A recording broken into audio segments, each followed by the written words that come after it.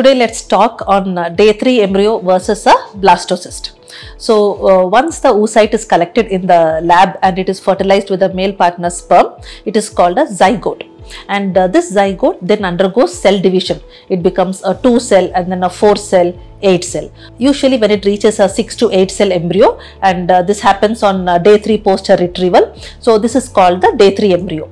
So if this embryo is allowed for further culture in the lab, it later becomes a morula on day 4, and the blastocyst usually develops by day 5 or day 6. So most of the patients, they are a little worried that which embryo to choose for an embryo transfer. Should they go for a day 3 or a blastocyst? If you look at a natural pregnancy, the embryo usually comes to the uterine cavity on the day 5 or a day 6 stage, that is the blastocyst stage. So that is the most physiological or the natural time where the embryo connects with the endometrium, which is a layer of the uterus. So this is called as synchronicity of the embryo to the endometrium.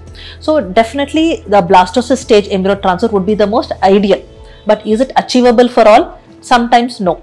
Because today we are seeing a lot of patients who are coming at an advanced stage, that is women who are coming more than 37 years. So once you cross that age, there will be a decreasing egg reserve, there will be a decreasing egg quality.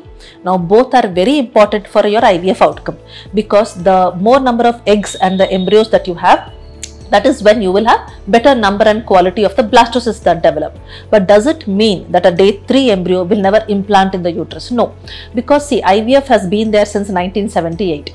And if you look at blastocyst, it has been only recently that we have been doing all the blastocyst transfers. What started out as a day 2 embryo transfer or a day 3 embryo transfer, so all over the world we have had many successful pregnancies with the day 3 embryo transfer. So women who are of advanced age, where you don't have an embryo conversion from day 3 to day 5 in any of your IVF cycle, you can still opt to go for a day 3 embryo transfer and have a reasonably good outcome.